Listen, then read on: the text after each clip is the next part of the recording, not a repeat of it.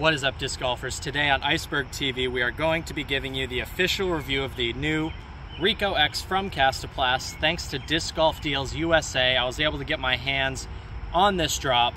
Kastaplast is notorious for not being super available, so without Disc Golf Deals USA sponsoring this video would not have been made possible today. So go check out their website in the link in the description below.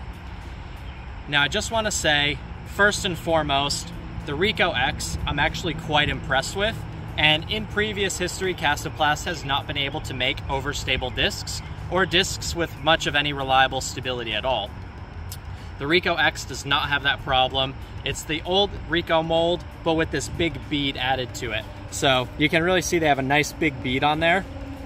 And I would say if you were to, the best way to describe this for most people to understand would be an AVR X3 with a big bead on it. This thing is surprisingly overstable. I can rip on it full power on hyzer and it holds the hyzer the whole way through the flight.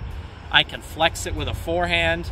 I can flex it with a backhand. This disc will hold whatever hyzer angle you put on it, and if you put a little flat or anhyzer on it, it's actually gonna fight out of it. So it actually has like shocking or surprising stability when it comes to putters.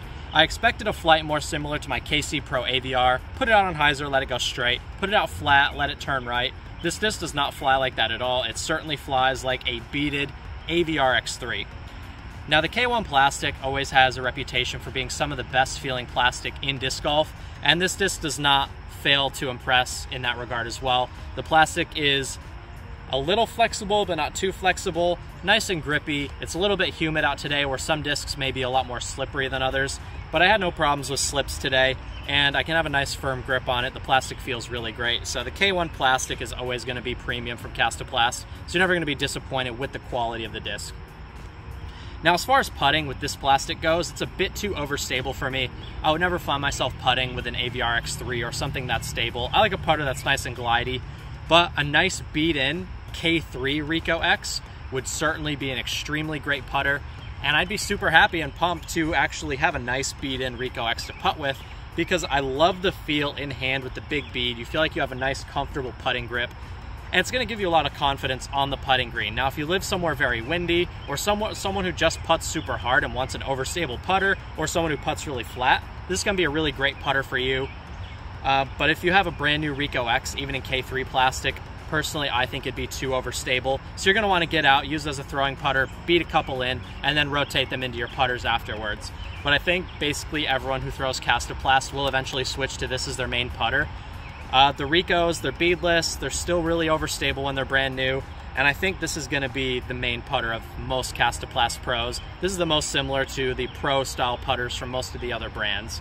Nice, reliable, kind of tall, nice and glidey with a big bead. It's going to be a good choice for basically anybody to putt with. Now, my overall review, I actually really like the Reko X, and I'm looking forward to continuing to throw it. The only other thing I want to show you guys is it's super flat. It's actually a little bit puddle toppy.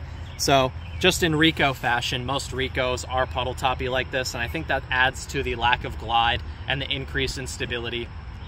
With all that being said, thumbs up from Kastaplast. The Reko X, very great disc, surprisingly overstable, and I actually think a lot of Kastaplast people will use this as their overstable disc over the yarn.